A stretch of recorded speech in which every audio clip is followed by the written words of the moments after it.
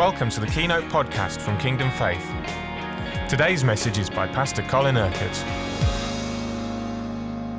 Now, I want you to turn in your Bibles to the book of Revelation, because what I want to show you is what happens, what is going on in the heavenly places, and what will continue to go on in heavenly places until Jesus comes again. Because, as I said, we are joining in with what is taking place in the heavenlies. There's no point in us trying to do something ourselves that is going to be different, because we need God to enable us to overcome the spiritual powers of wickedness on the earth and in heavenly places. Now, everything in heaven is centered on the Lamb. So you see, what I said yesterday is our victory is in the blood of the Lamb. We worship the Lamb. If we're going to have breakthrough worship, it's going to be because we worship the Lamb. Now, turn first of all to chapter 5, verse 6.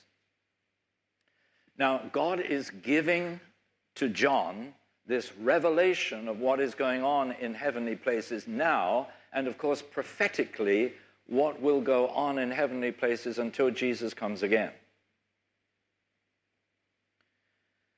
So in verse 6, then I saw a lamb looking as if it had been slain, standing in the center of the throne, encircled by the four living creatures and the elders. Then I saw the Lamb in the center of the throne. Now, heaven is God's throne, earth is his footstool. So there, right in the center of heaven, is the Lamb. Doesn't call him Jesus, doesn't call him Christ, doesn't call him Messiah, calls him the Lamb. Now, this is very emphatic and it's very significant. If you look at verse 8, no one had been found worthy to take the scroll, and of course within the scroll there was the unfolding purpose of God and how that would be established. No one was found worthy to open the scroll except the Lamb.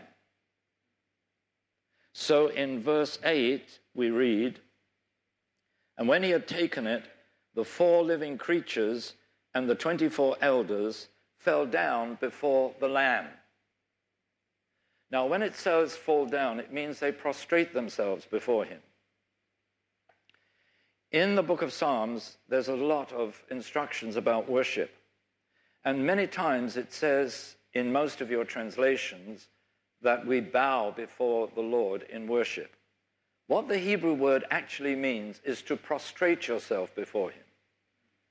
But most translations don't do that. If you look in the 150 themes, of course I have to translate some of the Old Testament in that, and I do translate it accurately as prostrate. Before the Lamb of God, those closest to him prostrate themselves before him because he is so awesome. It's the Lamb that they are prostrating themselves before. So the four living creatures and the 24 elders fell down before the Lamb. Verse 9, they sang a new song. Who to? The Lamb. You are worthy to take the scroll and to open its seals, because you were slain, and with your blood you purchased men for God from every tribe and language and people and nation. You have made them to be a kingdom and priests to serve our God, and they will reign on the earth. So we can only reign on the earth through the Lamb. Are you hearing me? All the emphasis is on the Lamb. God has made us a kingdom, and we can reign through faith in the Lamb. Then look at verse 12. All those that are surrounding the throne, in a loud voice, they sing, "Worthy is the Lamb who was slain, to receive power and wealth and wisdom and strength and honor and glory and praise." As you know, in Kingdom Faith, we've had times of revival in former years, and whenever that's happened, we're singing to the Lamb. We have songs about the Lamb and about the blood. That's always the case in times of revival. And revival is really a time of breakthrough. It's a time of victory. It's a time of overcoming. So everything is focused here in heaven on the Lamb. Then you read in verse 13, "Then I heard every creature in heaven and on earth and under the earth and on the sea and all that is in them singing, to him who sits on the throne and to the Lamb be praise and honor and glory and power forever and ever." And the four living creatures said, "Amen." And the elders fell down and worshipped. It's all focused on the Lamb. Now, this scroll has 7 seals. Chapter 6, verse 1, "I watched as the Lamb opened the first of the 7 seals." There's no time for us to talk about what happens. Verse 3, "The Lamb opened the second seal." Verse 5, "When the Lamb opened the third seal." Verse 7, "When the Lamb opened the fourth seal." Verse 9, "When he opened the 5th seal." Verse 12, "I watched as he opened the 6th seal." You see, it's the Lamb who is opening up all that is going to happen through the purposes of God. Are you there? You're breathing. Okay, then if we look at verse 16, all the kings of the earth and so on and so on and so on, "They called to the mountains and the rocks, 'Fall on us and hide us from the face of him who sits on the throne and from the wrath of the Lamb.'" Because it's the Lamb who is sacrificed for us who ultimately will be the judge. Now, if you go on to chapter 7, are you all breathing still? Verse 9, "After this I looked, and there before me was a great multitude that no one could count, from every nation, tribe, people, and language, standing before the throne and in front of the Lamb." So all the heavenly host, when they worship, are standing before the Lamb. When we worship here, we're standing before the Lamb. We're worshiping the Lamb who is seated on the throne. Hallelujah. They were wearing white robes and were holding palm branches in their hands, and they cried out in a loud voice, "Salvation belongs to our God who sits on the throne and to the Lamb." Oh, hallelujah. All the angels were standing around the throne and around the elders and the 4 living creatures. They fell down on their faces before the throne, so they're all now prostrating themselves and worship God, saying, "Amen, praise and glory and wisdom and thanks and honor and power and strength be to our God forever and ever. Amen." Then if you go down to verse 14, he asks, who are these in white robes? "They are those who have come out of the great tribulation, out of all the conflict. They have washed their robes and made them white in the blood of the Lamb. Therefore, because they're washed by the blood of the Lamb, therefore they are before the throne of God and serve him day and night. And he who sits on the throne will spread his tent over them. Never again will they be hungry, never again will they thirst. The sun will not beat upon them, nor any scorching heat. For the Lamb at the center of their throne will be their shepherd." The one who is actually shepherding us now, the good shepherd, is the Lamb who is at the center of the throne. He is the good shepherd. He will lead them to springs of living water, and God will wipe away every tear from their eyes. And then in chapter 8, verse 1, he opens the seventh seal. And that releases the activity of all the seven angels that you read about in the subsequent chapters. But it all comes from the initiative taken by the Lamb of God. Go on to chapter 12.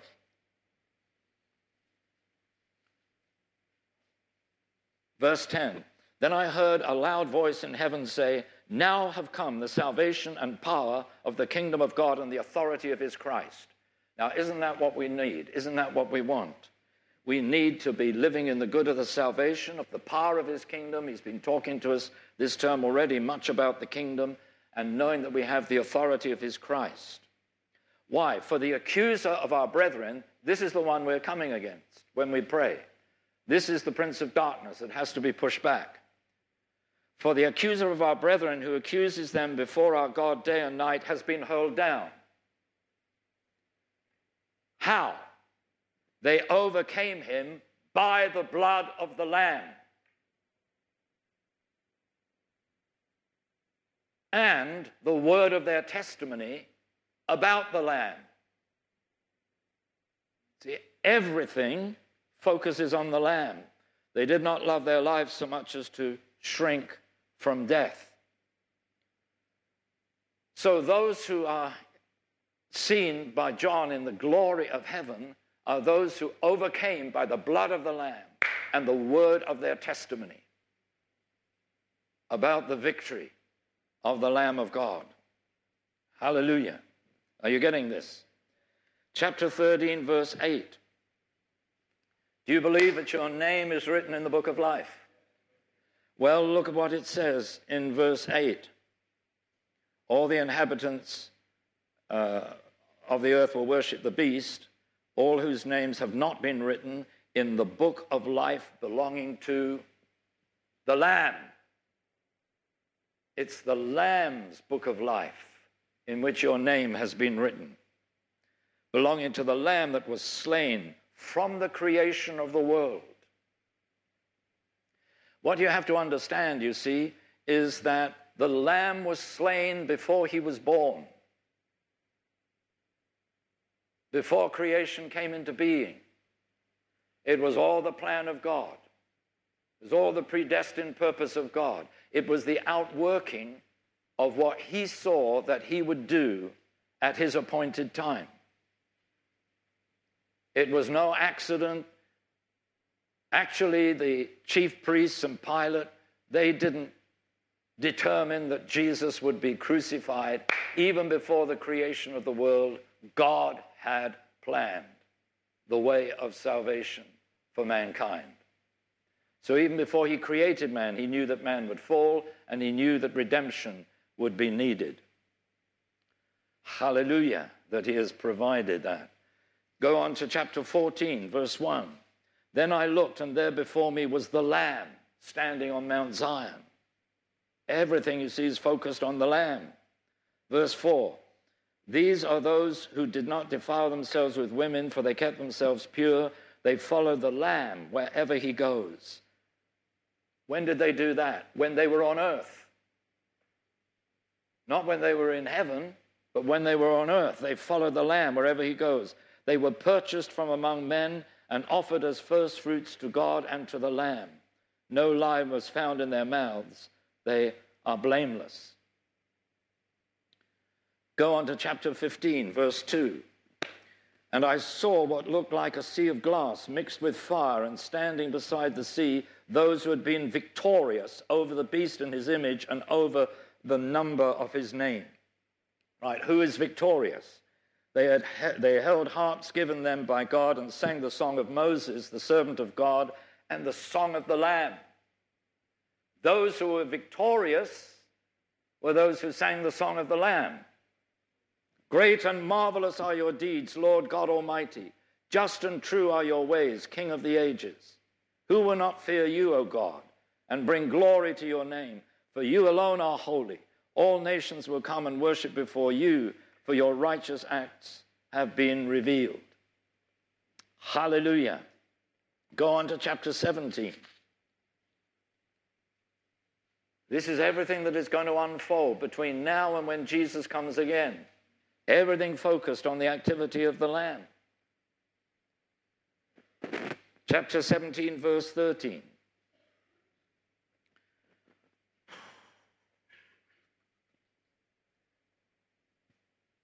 The powers of darkness that we are opposing oppose us. I'll talk about that in a moment. They have one purpose and will give their power and authority to the beast. They will make war against the Lamb, but the Lamb will overcome them. Who is going to overcome all the powers of darkness? The Lamb. Why is he going to overcome? Because on the cross he has overcome. So if we're going to see that overcoming, breakthrough, victorious power that we want to see in response to our prayer, it's going to be through the Lamb, through the whole focus on the Lamb of God. But the Lamb will overcome them because he is Lord of lords and King of kings. And with him will be his called, chosen, and faithful followers. We're followers of the Lamb. Oh, hallelujah. Is faith rising up within you? Chapter 19, verse 6. Then I heard what sounded like a great multitude, like the roar of rushing waters, and like peals of thunder, shouting, Hallelujah, for the Lord God Almighty reigns. Let us rejoice and be glad and give him glory, for the wedding of the Lamb has come. So we are looking forward to the wedding of the Lamb, not just the wedding of Jesus Christ or the wedding of the Son of God, but the wedding of the Lamb. You are going to be married for all eternity to the Lamb. So you need to know him as the Lamb. Hallelujah.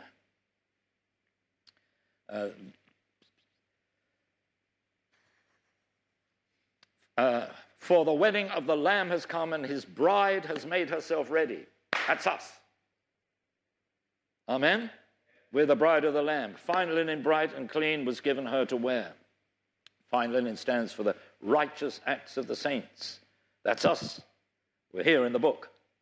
Then the angel said to me, Write, blessed are those who are invited to the wedding supper of the Lamb. It's the wedding supper of the Lamb. This that we're going to celebrate this morning is like a prophetic foretelling of the wedding supper of the Lamb. I'll talk about communion in just a moment, because this is a vital part of the victory that God is going to give us. Chapter 21, verse 9. One of the seven angels had the seven bowls full of the seven plagues, came and said to me, Come, I will show you the bride, the wife of the Lamb. Oh, hallelujah. You need to know the one who you're going to be married to. You're going to be married to the Lamb. Verse 14, the wall of the city, this heavenly Jerusalem, the walls of the city had 12 foundations, and on them were the names of the 12 apostles of the Lamb. You see, while he was on earth, they weren't known as the 12 apostles of the Lamb, even though John said, Behold, the Lamb of God who takes away the sins of the world. But now here in heaven, their name, if you like, they're denoted as the apostles of the Lamb, because everything is focused on the Lamb. Verse 22.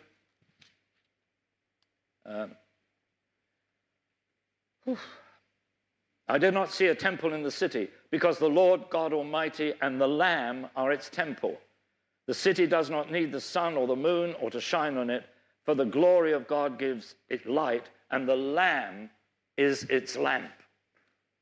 The Lamb of God is flooding the heavenlies with the light of his glory. So if we're going to see the light of his glory released here amongst us, it's going to be through the Lamb of God. Are we getting this?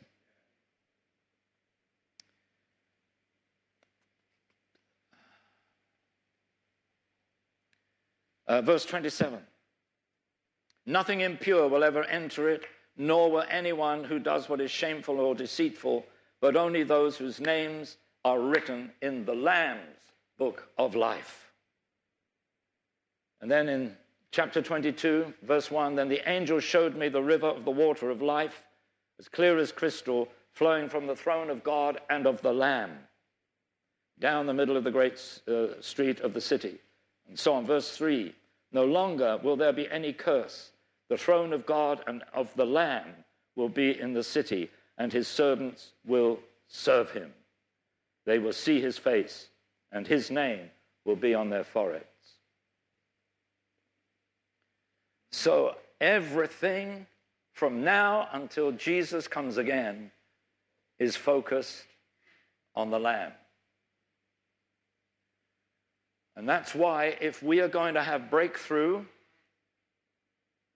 in reality and not just words, not just make a noise, but actually see situations being completely transformed and changed, it's only going to be because of our focus on the blood of the Lamb. Everything focused on the blood. Now, of course, that blood cleanses us.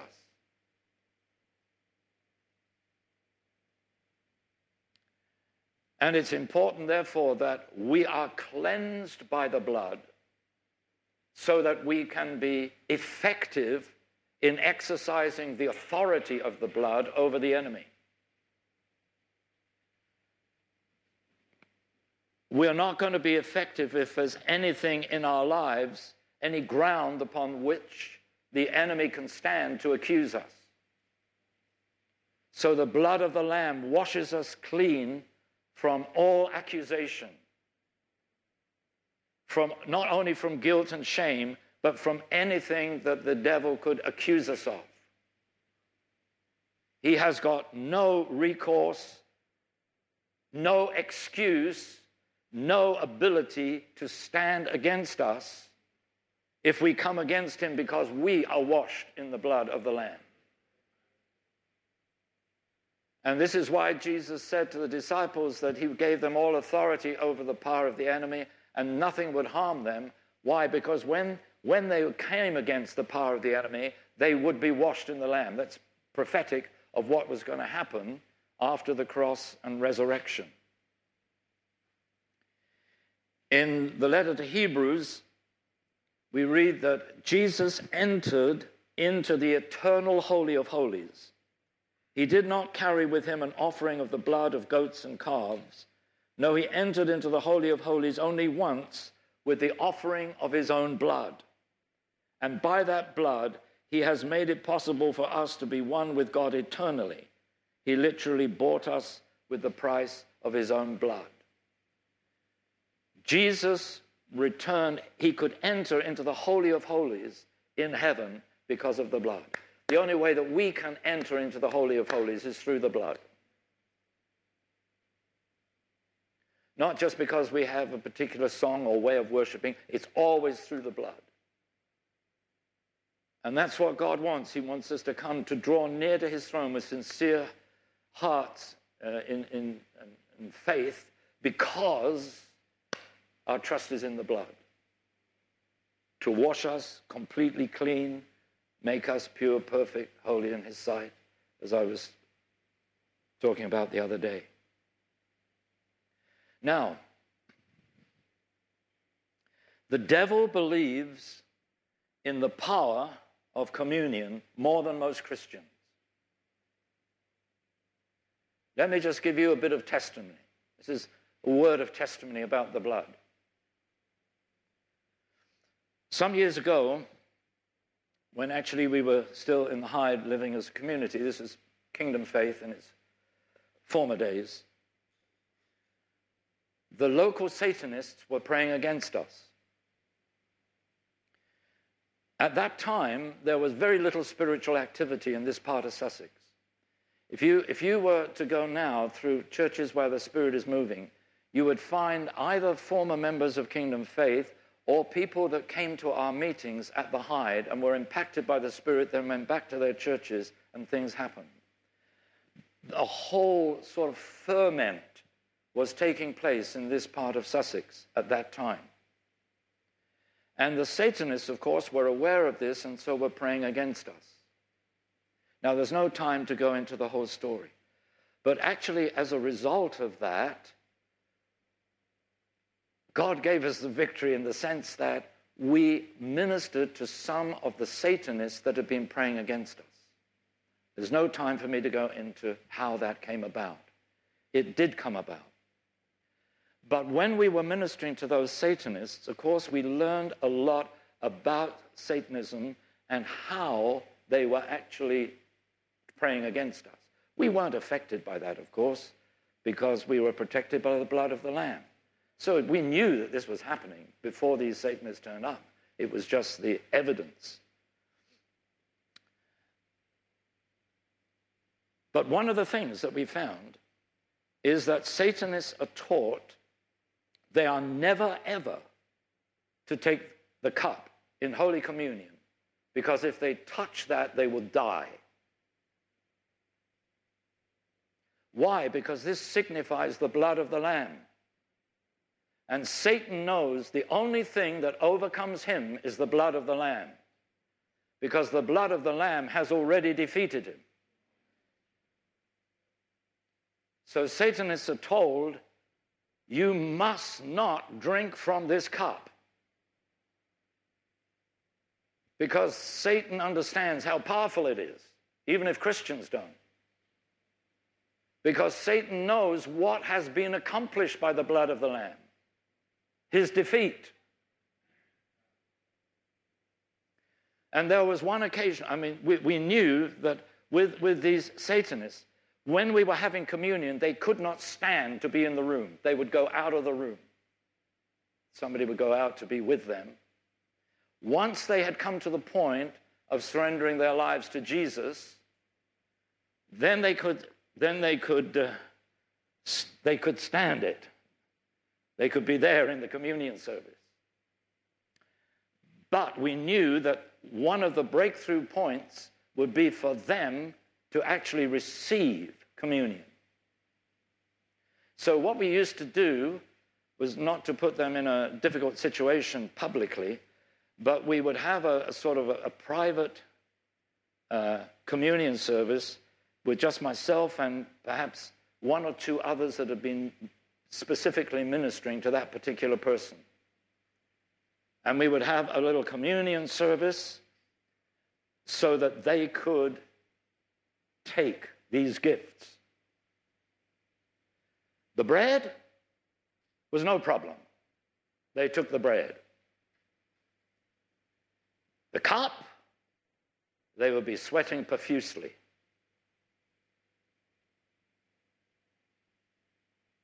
One of them, I stood over literally for a whole hour before this young woman would touch the cup. And all those of us who were there, this is a small group, everybody was assuring her, it's all right, you will not die. This is the power that will enable the powers of darkness that have been operating in your life to be overcome. Finally, she took the cup and drank from it. Now, if Satan understands the power of the blood like that, surely we should. But do you understand the power that you're participating in every time we have communion? This is why I say to you, don't focus on praying for one another. The power in this act is not in the prayer of someone who's giving you the gifts. The power is in the gifts. It's in receiving the gifts. The power is in the bread, which denotes the body of Christ, and the cup, which denotes the blood of Christ. That's where the power is. Do you believe that when Jesus said, "This is my body," that it is? I don't mean the bread becomes physically his body. But do you believe he said, "This is my blood of the new covenant"? You see, the covenant that we have is with the Lamb of God. And the marriage that we will have is the marriage with the Lamb. And the feast that we will participate in heaven is the feast of the Lamb.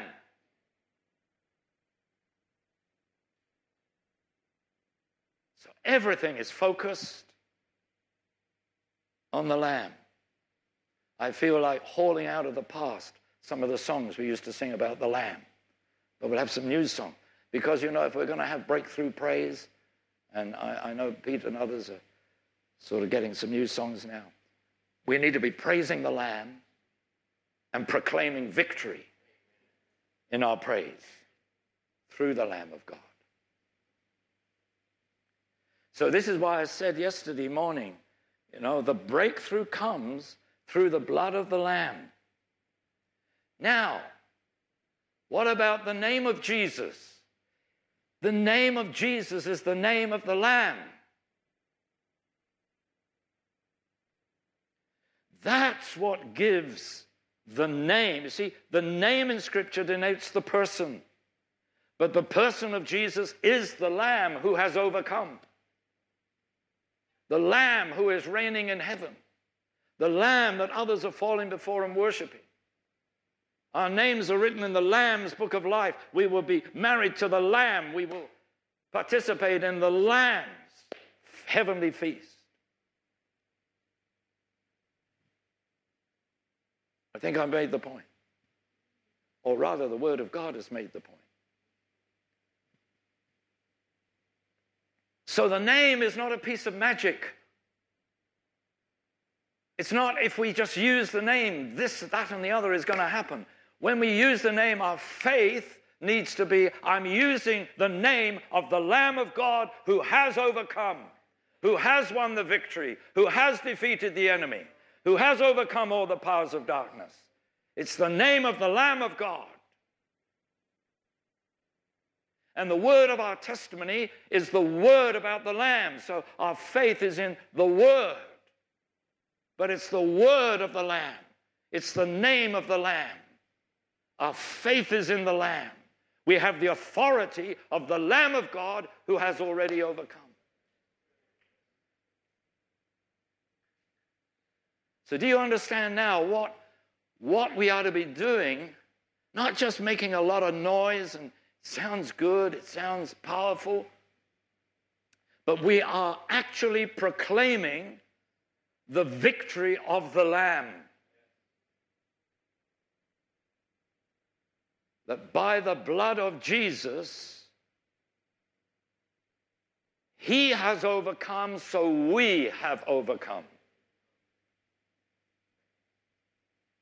So the scripture says that God always leads us in his triumphant procession in Christ. Why? Because he is the Lamb of God who has triumphed.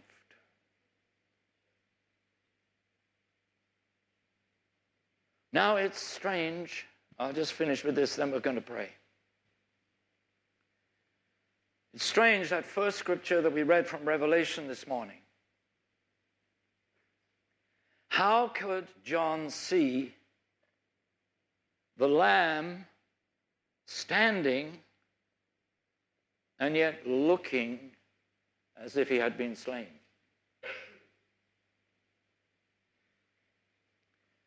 Of course, this is pictorial language, isn't it? Visionary language. The Lamb is Jesus. And he bears those wounds.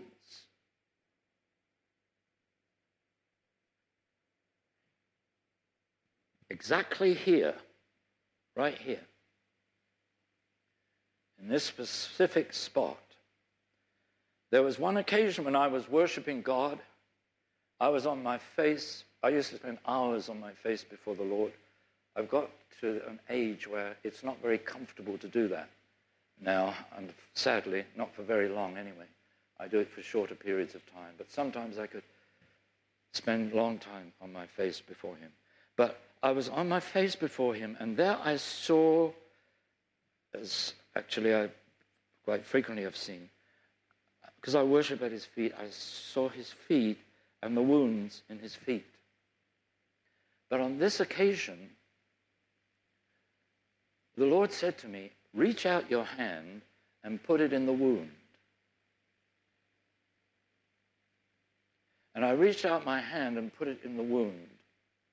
And as soon as I did that, it was like a violent electric shock passed right the way through me, from the head to the feet.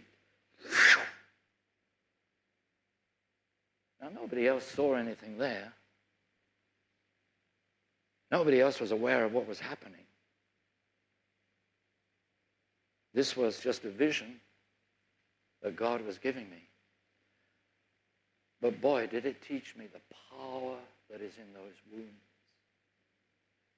Because it's through those wounds that the blood was shed. That wasn't anything that I could imagine. It was shoo. Now, I'm not inviting you to get on your face and try to have an experience like that.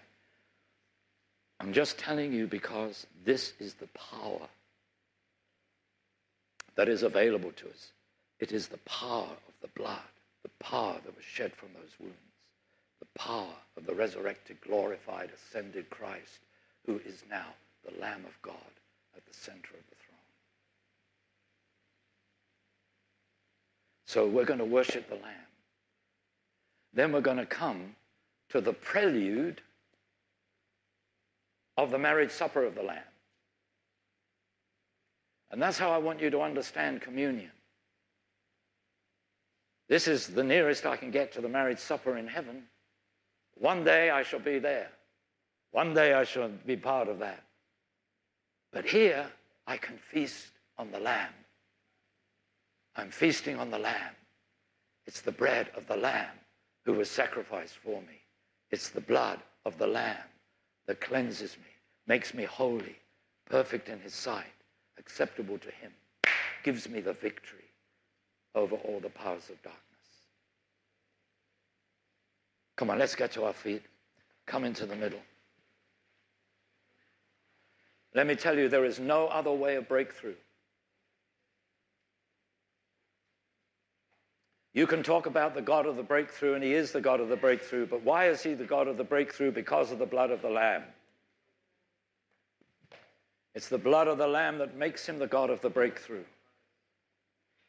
Hallelujah. And it's only through the blood that we will ever have the breakthrough. So come on, let's lift our hands, our hearts, our voices. Worship the Lamb.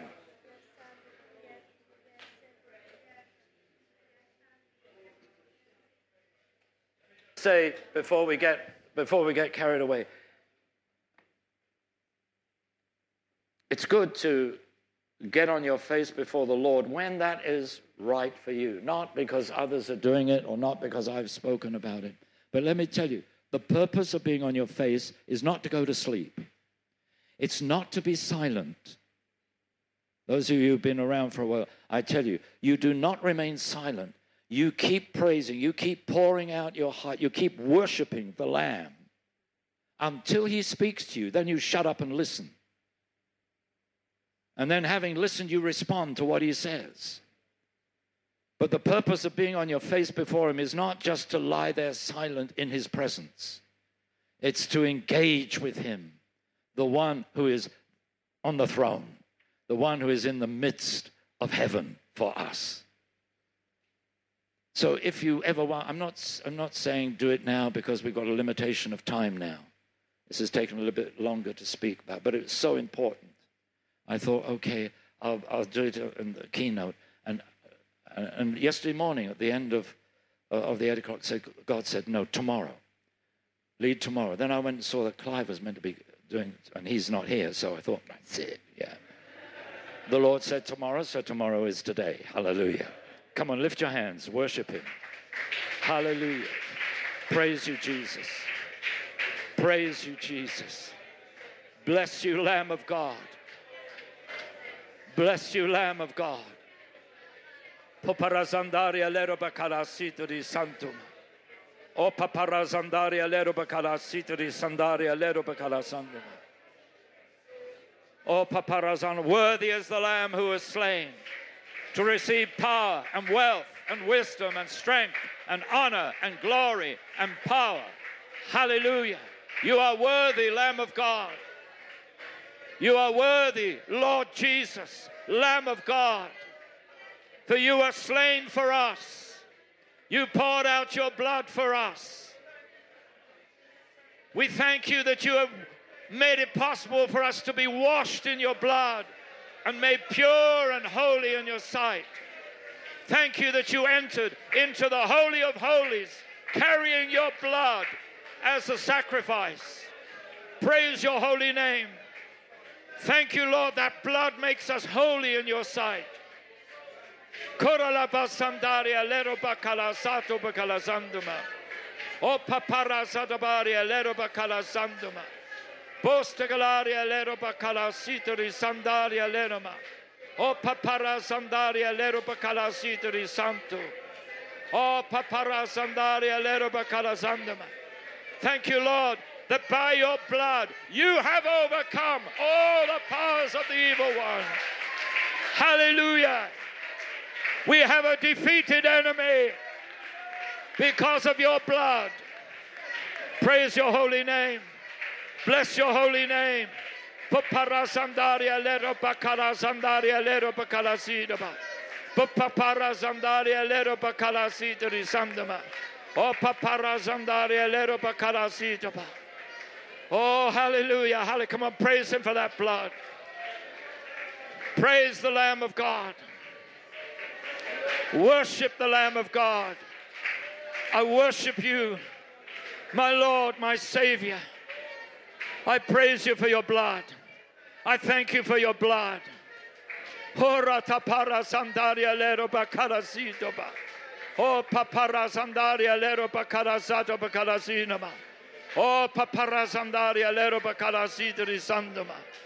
Oh, papara sandaria lero bakara sitri sando.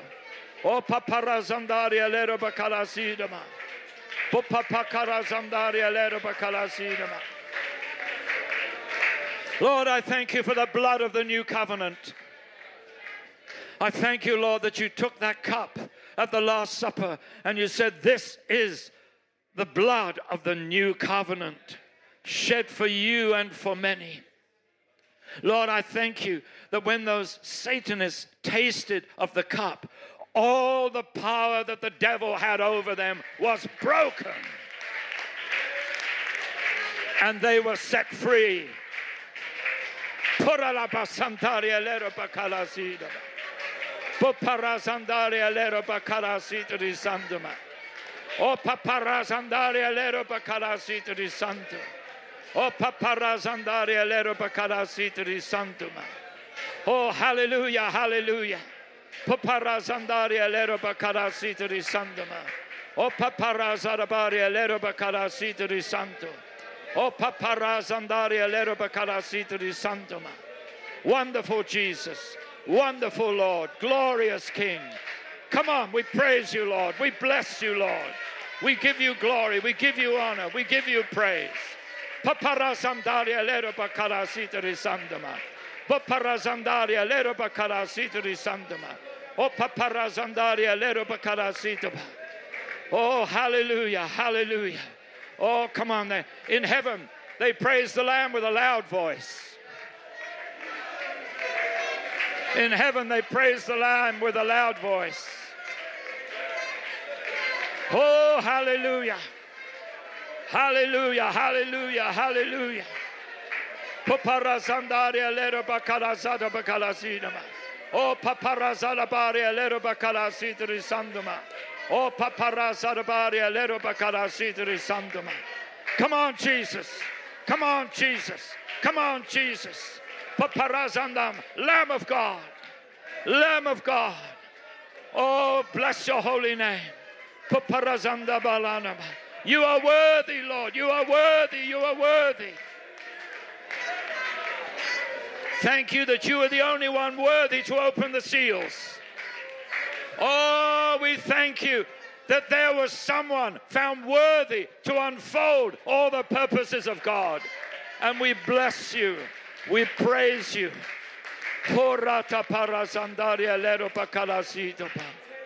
Bazarabaria lero bakala sato bakala zanduma. Bastagalaria lero bakala situri sandaria lero bakala situri santo. O pasarabaria lero bakala situri sanduma. O papara sandaria lero bakala situri sanduma. O papara sandaria lero bakala situri sanduma. O papara sandaria lero bakala situri sanduma. O papara sandaria lero bakala situri santo. O papara sandaria lero bakala situri sanduma. Thank you, Jesus. Thank you, Jesus. Thank you, Jesus. Thank you, Jesus. Thank you, Jesus. Thank you, Jesus. Thank you, Jesus. Praise you, Lord. Praise you, Lord. Praise your holy name, the name of the Lamb of God, the name of Jesus, Savior, the name of the Christ, the Anointed One. We praise you. We bless you. That at that name every knee shall bow and every tongue confess. Oh, hallelujah. That the Lamb of God is Lord.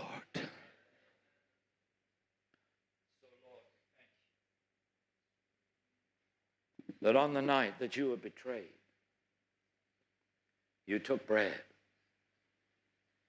And when you'd given thanks, you broke it. Gave it to your disciples, saying, take, eat. This is my body given for you. Do this in remembrance of me.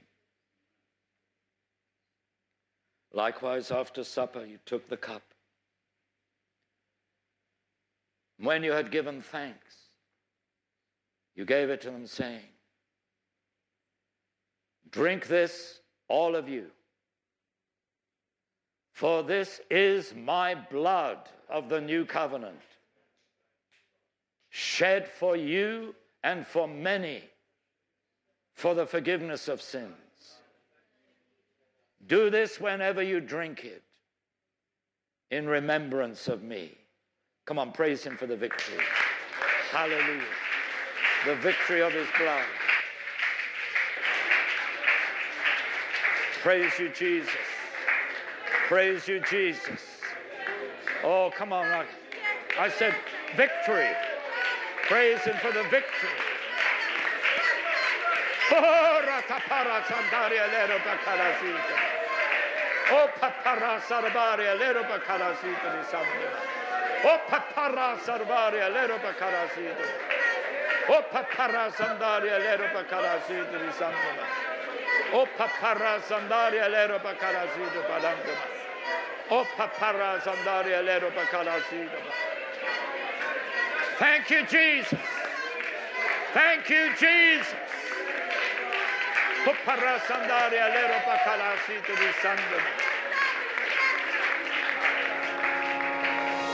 Thank you for listening to this Kingdom Faith podcast. We trust it's been an encouragement to you. For more information and resources by Kingdom Faith and for our other audio and video podcasts, please visit kingdomfaith.com.